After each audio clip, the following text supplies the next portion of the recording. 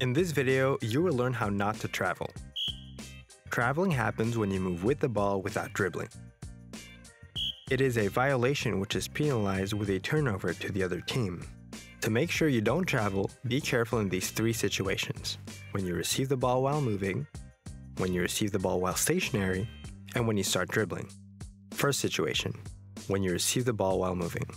When you receive the ball, if you take more than 2 steps without dribbling, you will be called out for traveling.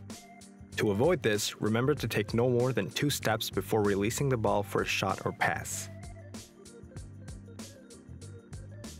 If you already have 1 foot on the floor when receiving the ball, you only get 1 extra step. Second situation, when you receive the ball while stationary. To orientate yourself and protect the ball, you can turn on 1 foot on the condition that this foot doesn't move. This is called the pivot foot. Once you catch the ball, if you take your pivot foot off the floor or slide it, the referee will call it travel. You may lift your pivot foot to shoot or pass, but you must release the ball before your foot touches the ground again. For information on how to choose your pivot foot, check our video starts and stops. Third situation, starting a dribble. When you start dribbling, if you lift your pivot foot before you dribble, a travel will be called.